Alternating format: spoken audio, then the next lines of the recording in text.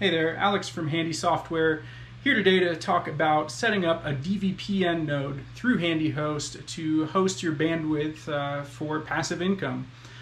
So for those of you not familiar with HandyHost, HandyHost is some software that we wrote basically to monetize your existing hardware and bandwidth to make passive income over utility blockchains. So three of the projects that we host on with HandyHost, one, what we're covering today, is Dvpn, Sentinel. So Dvpn, as the name suggests, you're renting out your bandwidth and essentially providing a VPN node through their blockchain product. And the bonus of that node also resolves handshake names. So for anybody using your service, they can resolve handshake top-level domains. If you didn't know or figure it out by the name of our company, Handy Software, we're huge handshake fans. We mined the first blocks of handshake, made the first miner, and we're really promoting anything in the ecosystem that really helps with the decentralized web. So beyond Dvpn, we have two other projects that we're also rolling out with this release of HandyHost. One of them is Akash. We've got other tutorials. Akash is basically like hosting EC2 servers on your hardware. So you can set up a server cluster and rent those out for money. And then third, as well, we've got videos for that. It's Saya. Saya is like renting out your extra storage for money, and there's huge tutorials on both showing off our machines that we're doing for hosting that you can build yourself, and as well using the software. But yeah, so for Dvpn, for what we're doing today, I'm just using a Raspberry Pi 4. If you're going to use a Raspberry Pi, definitely use the 4, because we're going to be rolling 64-bit operating system on it, which you're going to want that extra CPU and RAM for. So definitely, if you're gonna go cheap, Raspberry Pi is the way to go. And one note as well, you can very well host an Akash, basically manage an Akash node through this Raspberry Pi as well. Which, if you don't want to buy extra hardware for that, you don't want to do Saya, you're only interested in Akash and/or Dvpn, great, this is the route for you. All in all, I think I paid about $75 for this on eBay. It's a pretty cheap machine. And the one other thing to note that you're going to want to pick up if you're doing a Raspberry Pi, definitely don't use the SD storage. It does have an SD storage slot. It's just really slow, like extremely slow, unreliable. SSDs always go, or micro SDs always go down. They're breaking, all the things. So what I recommend doing, I picked this up. It's just a case, actually. It's a $20 case, and inside this case is a SATA drive, like a M card SATA, so like $55, $60.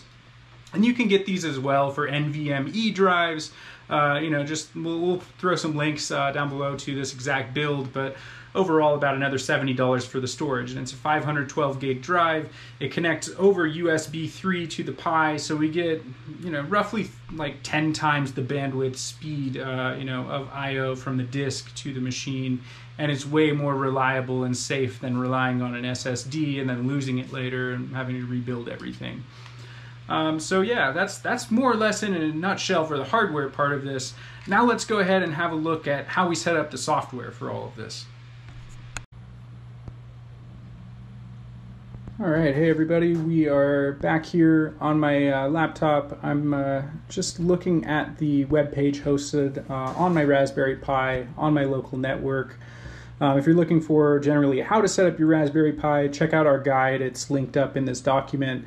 And it's pretty quick and painless, but didn't want to go through all that on the video since we're here just to talk about Sentinel. But again, yeah, this is just in my web browser, looking at an IP that's on my local network that will be shown when you start up your nodes. So yeah, this is our splash page, and we're just going to click on Sentinel. And this is more or less what a node looks like when we come into it online. And I have this up just kind of test things out because nobody's connected to my node yet. It's really just for testing. But yeah, when you do have connections, you'll be able to see your subscribers in this nice stream graph and how they're connected to you. But let's pretend that we just started a brand new node. It's a brand new setup. So first thing, it's gonna, you'll come into this page and it'll ask you to create a wallet.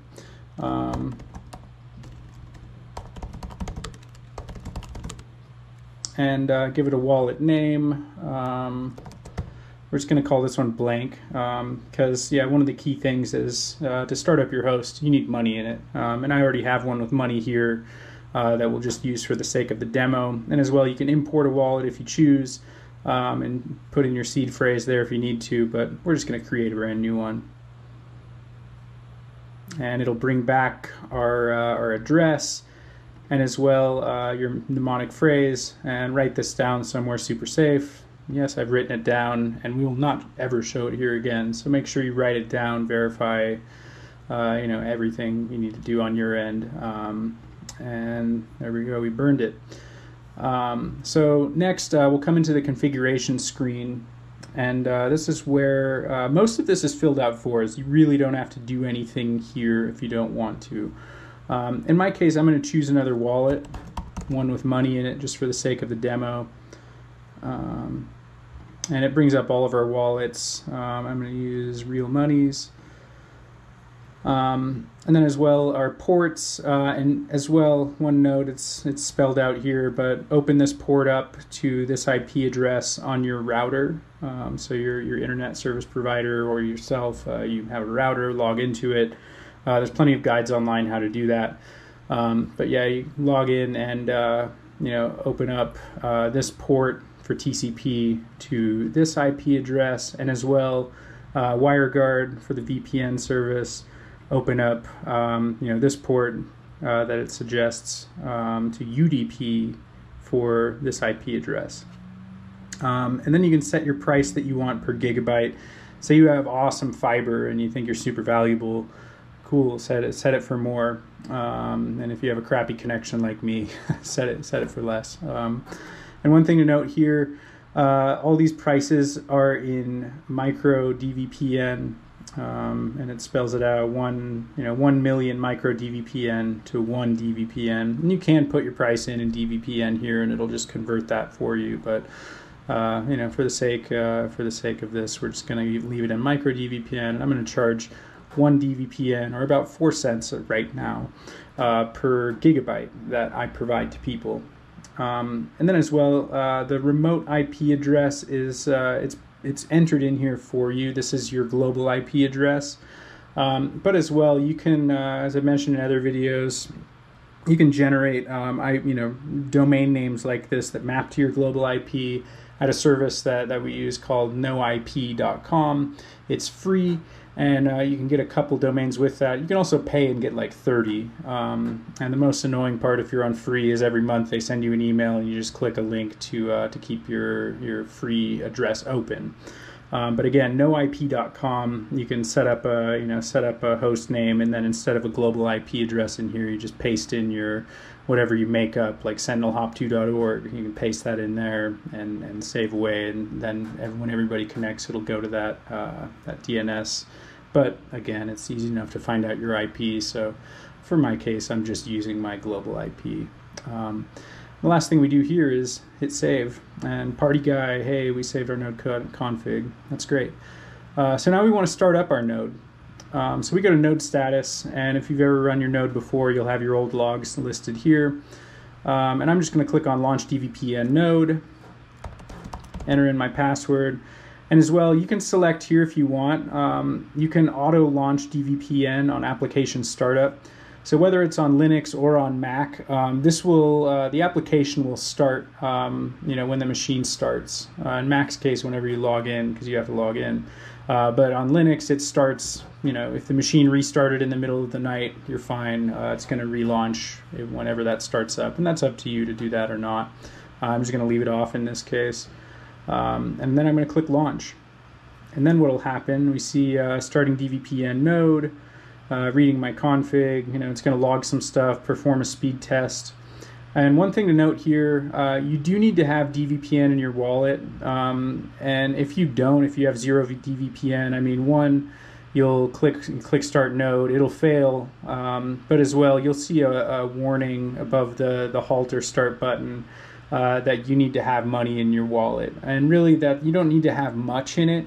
It's ultimately for transaction fees. So like every set interval of time, I can't remember, I think it's a few hours, it's in the config, but you'll end up providing a status to the network, and that'll charge a transaction fee, which is usually like 2/100ths of a single DVPN. So it's not very much, it's super cheap. But you do have to have something in there. I usually keep anywhere between 25 and 50 DVPN in my wallet just to cover transaction fees and that sort of thing. So here we go. My speed test is done, and everything's started up, and it's it just logs out whatever it sees here. Most of this doesn't mean anything to you, but it can if you want to look at it. And then if we pop over into our dashboard, we'll see, once I'm online, we'll see my moniker, which we auto-generate. You can make it into anything you want. And then as well, up in the top right, we see HNS and Dvpn is active. One awesome note, I think I mentioned it before, but Dvpn, under the scenes, it resolves handshake HNS names. They're top-level domains. So anybody who uses your service can resolve handshake names. It's really exciting. And then as well, that's about it. I mean, you come into your dashboard, you can check on how many people are connected to me. I'll show you what my bigger machine. Oops, that's not it. 1 second. Yeah, my bigger machine. Yeah, it's not online at the moment, but this is kind of what it looks like after some time. It hasn't been up. Again, I just do a lot of testing, but you can see how many sessions have I completed, how many subscribers do I have, how much bandwidth have they used both up and down, and total contract remaining. Because ultimately, like when somebody signs up with you, they make a contract. So this one was like me testing myself for like 80 gigs.